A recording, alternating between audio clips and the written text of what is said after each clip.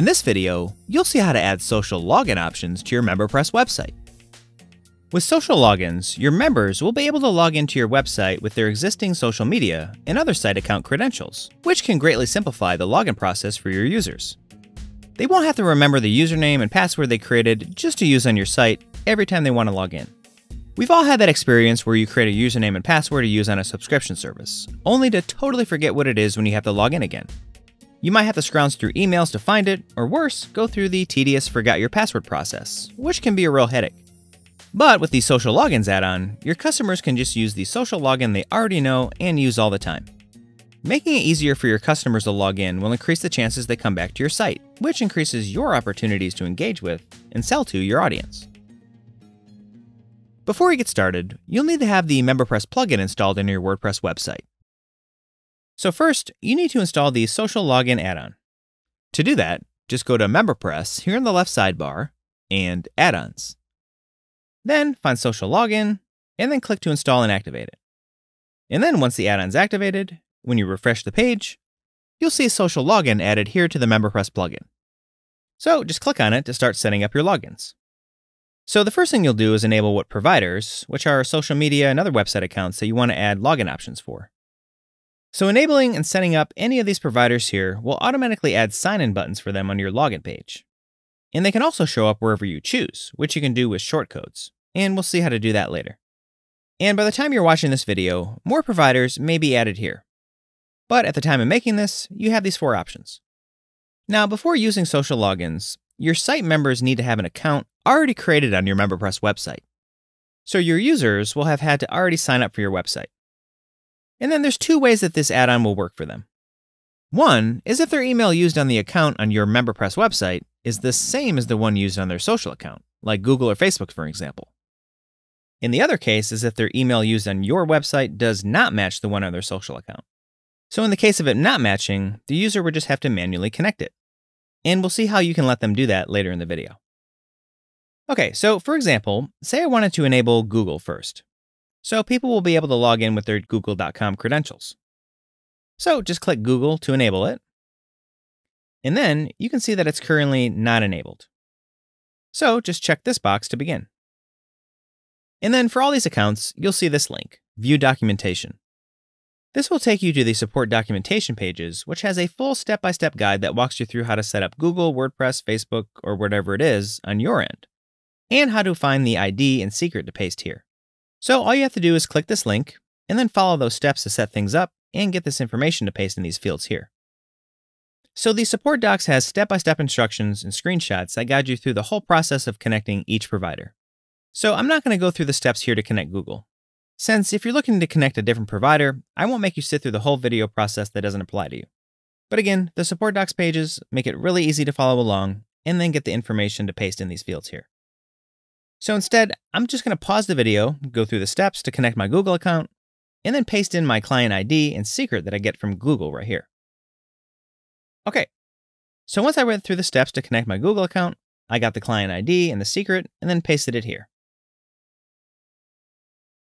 And then it says it has to verify.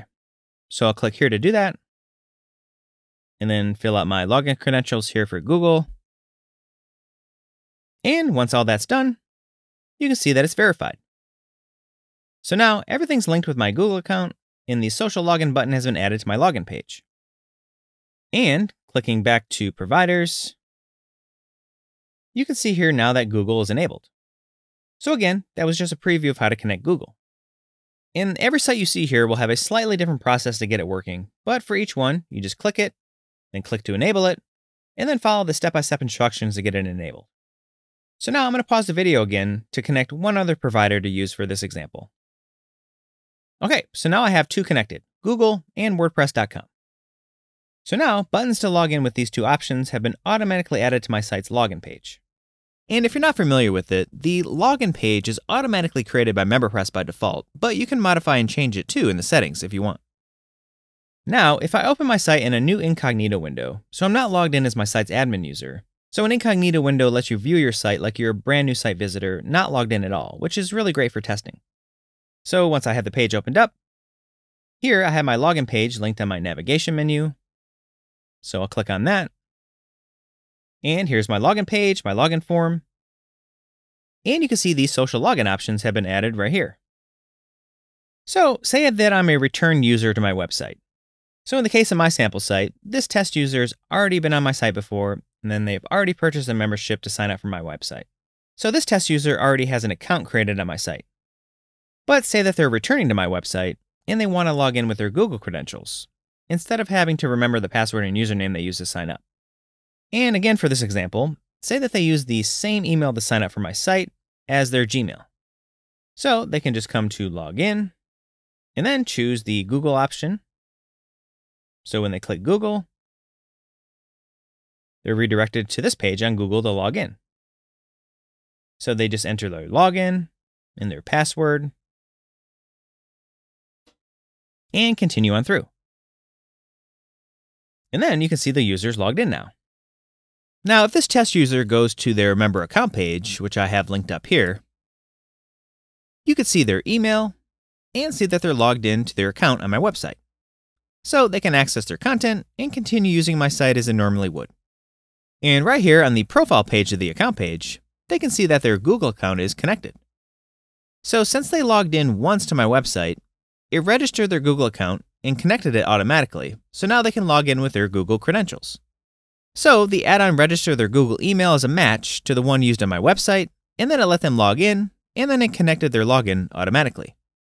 And these connect and disconnect buttons here are automatically added to the member account page for your members. But you can also embed them manually with shortcodes anywhere you want on your site, and we'll see a little bit of that later in the video. So my social login feature is working. Users can now go to my login page and sign in with their Google or WordPress.com credentials. And so long as their email address for those providers matches what's on their account on my website, they can log in. But for the other scenario, if the emails do not match, they would just need to manually connect their account on my site to their social account.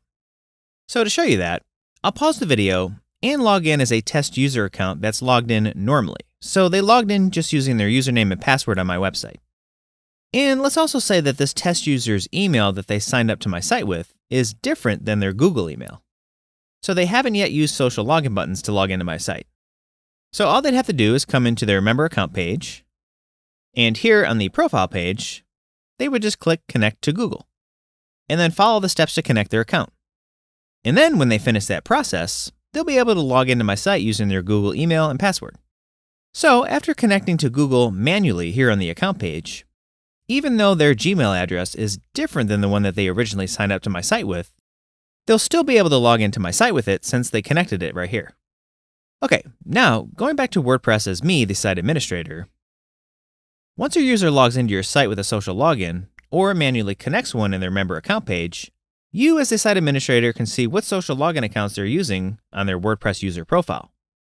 So to show you this, I'll go to MemberPress and Members, and then find the test user that logged in using Google, this one right here. And if I click on the name to go to their WordPress user profile, and scroll down to the bottom, I can see here, as the site administrator, that this user has their social account connected. So you can keep track of what specific users are using your social logins. Okay, one more thing I want to show you is where to find some shortcodes that you can use to manually add social login and connect-disconnect buttons to your pages and posts. If I go to MemberPress and Social Login, and click on a provider, again, you'll see this link here, View Documentation. So this will take you to the support documentation page where you'll find some shortcodes that you can copy and paste onto your posts and pages that'll let you display the Login With buttons or the Connect To and Disconnect buttons. So just click this link and find the shortcodes to use to copy and paste. So this shortcode will display the Login With buttons on whatever page or post that you paste them on. And this shortcode will display the Connect To or Disconnect buttons. So just copy the one that you want to use from the support docs, like the Login With shortcode, for example. And then all you would do is just go to your page or post. So to show you, I'll go to Pages, and then click on a sample page here. And then just choose where you want it to show up. And then click on the block inserter, or you can just click this plus sign icon here, and then add a shortcode block, just like that. And then just paste the shortcode here. And then, in this case, the login buttons would show up on this page right here. So I'll save the page. And once it's saved, I'll open it up.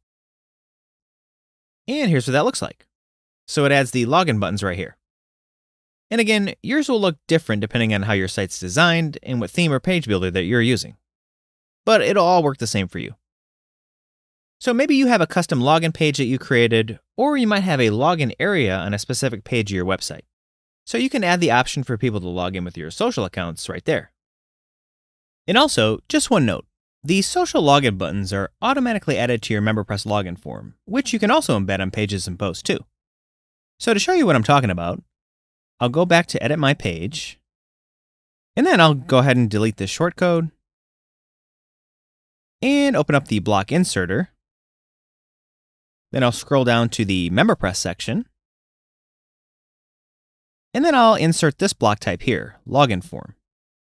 So this will embed my actual MemberPress login form on this page. So I'll save the page now. And then once it's saved, when I go to view the page and scroll down, so you can see it's my actual login form with the normal username and password options, as well as my social login buttons above it. So with the two MemberPress login form block types, which are the login form like I just showed you, and scrolling down again, this one here, the Ready Launch login form, and the shortcode for the social login buttons, which we saw first, you have a lot of flexibility to choose exactly what login options that you want on your posts and pages and how you want them to show up. And the other shortcode that you'll find in the support docs lets you display the Connect To buttons on a page or post, or disconnect if somebody's logged in and connected. Maybe you have a member dashboard page or a profile page created on your site. So you could use that shortcode there to give users the option to manually connect or disconnect their social accounts. Those are just a few examples, but you can use those shortcodes pretty much anywhere you want on your website. And that's it. You've now seen how to add social logins to your MemberPress website. See our support documentation for much more information on using social logins on your site. Also, be sure to follow our blog and YouTube channel for all of our latest tips and tricks on all things MemberPress. Thanks for watching.